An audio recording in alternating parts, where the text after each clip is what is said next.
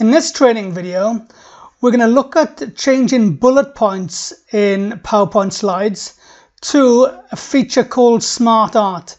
So SmartArt is available on the Insert tab, and you can actually draw SmartArt, but you can also use SmartArt to change information which are bullets into SmartArt. So you might have presentations with lots of text that you want to make them more visual. So to do this, we can highlight the bullets by clicking on the box around it. So we got dots around the box. Home tab, paragraph section of the ribbon, and we can convert to SmartArt.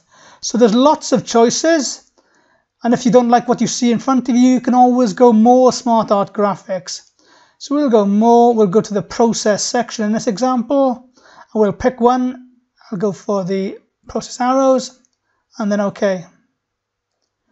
So this has now changed it graphically for the different bullet points to show me the different graphics I've now got.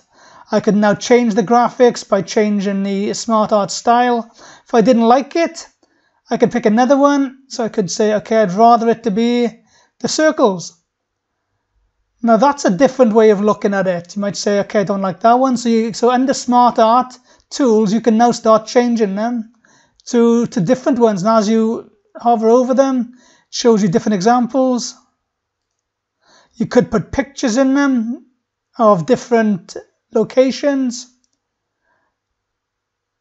There's upward arrows, downward arrows. So I'll leave it with the upward arrow. You can choose different styles. You can change the color.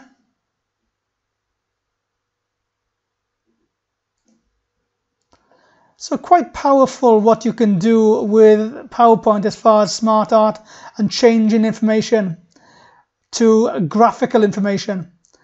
So this demonstrates how it can be done. So standard bullet points, and generally you only want a bullet point which has got one word in it or a brief description, like Europe, Australia, South Africa, America, Mexico. So those ones, if it was like, for example, slide 2, which has got text in it, that's not going to be quite so appropriate with this example. But if you wanted to change bullet points in your presentation to be graphical and to have a slightly different appearance, this is how you would do it, by actually then changing to what's called a SmartArt and converting to SmartArt. If for whatever reason I wanted to change it back, I can click on it. On the Design tab and the SmartArt tools, you can convert, and I convert it back to text. And then I could choose bullet points if I wanted to, so I can then choose the ones I want, and I can put it back. If I want to then put it back to convert to SmartArt, same again, same process, and you then choose the graphic you want. But this completes the training video on converting bullet points to SmartArt graphics, and also to putting them back to standard bullet points themselves. If you enjoyed this video, make sure you like and subscribe to our channel.